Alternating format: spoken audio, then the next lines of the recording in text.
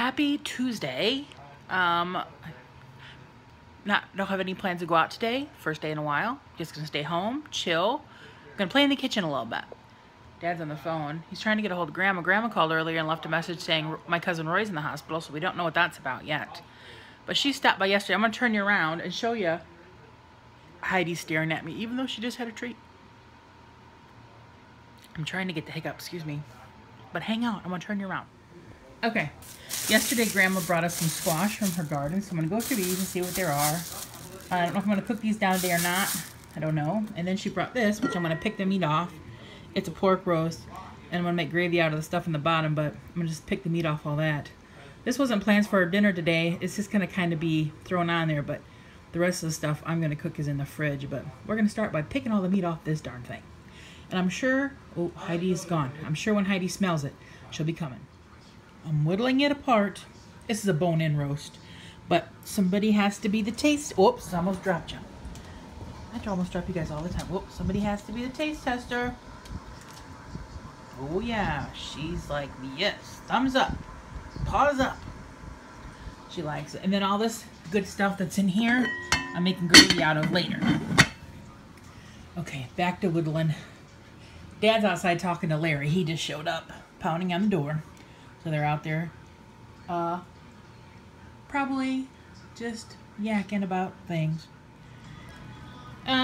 This is what I bought to cook meat-wise for us. These are just like pork cutlets. And then here's our, I'm gonna cook as many of these as I can fit in my Instant Pot. Just cut up my bacon, just cut up my onions. I pulled out my corn. I have 80s music playing, so I'm trying to talk over it. And I'm gonna get my beans on to cooking, but you guys know that because you've seen me cook these before, so I had to go watch my video to see how much water I even put in them. But pork cutlets, they were on Manager Special yesterday, so I bought us a pack. Heidi's staring at me. See, look at that little white face looking at me. Okay, back to work. Grandma also brought us some vegetables she had. I'm gonna heat up. I don't think zucchini is gonna get cooked today because we have so much other stuff. There's my pork cutlets. I had a small pack too. These are the last 2 packs I had. They had them on sale, so they were selling out fast. Because we're gonna have, hang on, I'll turn you around. Hey! So we're gonna have green beans with onions. I'm gonna heat up these vegetables that Grandma sent. We got corn, stovetop, gravy. I'm gonna heat up that pork.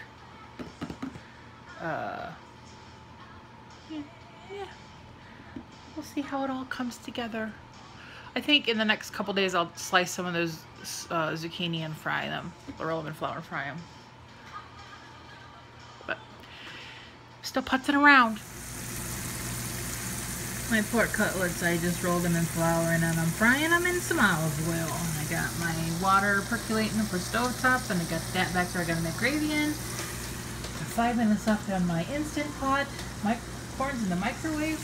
Everything's rolling. Doesn't that sound lovely? There's Dad. I got everything on the table. There's my little pork cutlets. I got the green beans. We got too much food. Yeah, we had too much. Open up the top of that gravy right there. Ugh. Weaker. You're weaker. I made gravy. It might be a little lumpy, but I can't help it. And we got all our other stuff down there. But now I'm going to fix my plate. I got myself all set up. This is my Pepper. Pepper. He does it every time. Are you all set up too? I'm all set. Yep. This is like a late lunch, early dinner. It's like 2 o'clock. We'll probably eat some more of this later on tonight. This is my dinner. We are full with lots of leftovers for the house. I'm so sweaty. It was hot in the kitchen. I'm glad to be here in front of my fan and the air conditioning. Like our kitchen really, it's like the furthest from any kind of air conditioning, so we put a fan there in the door to kind of blow air in there, but it really doesn't help a whole lot. But I'm glad I'm done. Yesterday, my friend Nikki came over, getting my other phone, my old phone out, because I took a couple screenshots of some stuff to share. We had done our spit DNA test quite a few weeks ago. I never filmed it. It's kind of something her and I were just doing together. And they would email us, you know, all the steps. Well, our results are in, and she came over last night, and we logged in together, and we looked at hers first. I was more curious about hers than mine. I can't remember what all hers were. She's Eastern European, Scandinavian. She had one little dot in Africa. Malay? Well, I don't know. It was really funny. But she had some hits with cousins. So she's messaged a few people. And, because, you know, my friend Nikki is adopted. She knows nothing about her background. So she's trying to maybe piece together on who maybe her mom was, or if, you know, if anybody knows anybody in their family that might have given a baby up for adoption in the 70s, and, you know.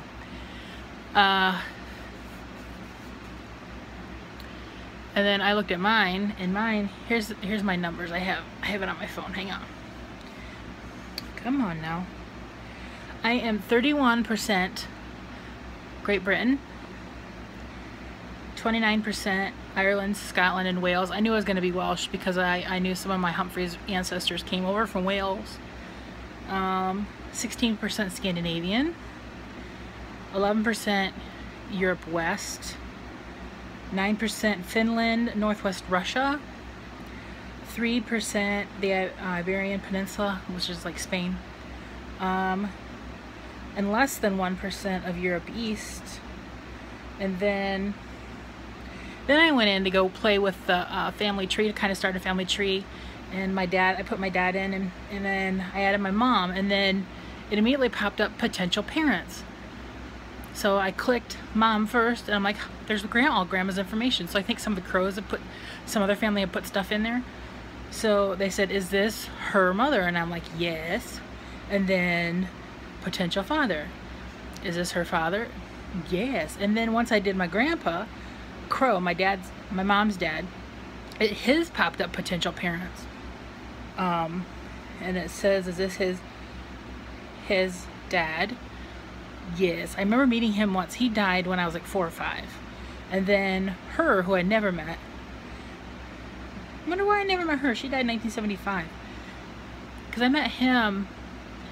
He was in a nursing home by himself. I don't know where she was. Because he passed away in 1976. But then, whoops. There's old family photos there and stuff.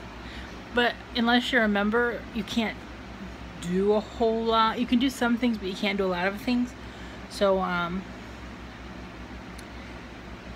maybe I'll get a membership at some point and see. But I clicked the link of DNA matches for the people. First one, my cousin David. And I'm like, oh, there's my cousin Paulette. Oh, there's my cousin. I had several cousins on there that I knew who were in genealogy, and it did not surprise me that I saw them on there linked to me. And then I clicked send message to my cousin David. I'm like, hello, cousin. He actually just turned 70 last week, I do believe. He's on my Facebooks. So it's been interesting. I know Nikki's doing more of a deep dive, because like I said, hers is all a blank. She doesn't know. So she did have a first cousin match, but it was more of a private account. It was just initials, and it was ran, what's the word they use? Something by, like somebody else is in charge of that account. I don't know. But that gave a name. So she looked him up. She found him on Facebook. And then she noticed that he had a daughter with the initials. So maybe that they put that, maybe they did it when she was a minor or something. I don't know. But, so I think she sent him a message, because that was the closest link she had, was him being a potential first cousin. But he hadn't been active on Ancestry in a year. So if he doesn't message back in a week or so, she said she's going to try to message him on Facebook. So, yes. It's all very fascinating. That is for sure. But yeah, that happened last night. She came over about 7:30, between 7:30 and 8, and we hung out for about an hour just looking at stuff. And yes, I got cut off because the phone rang.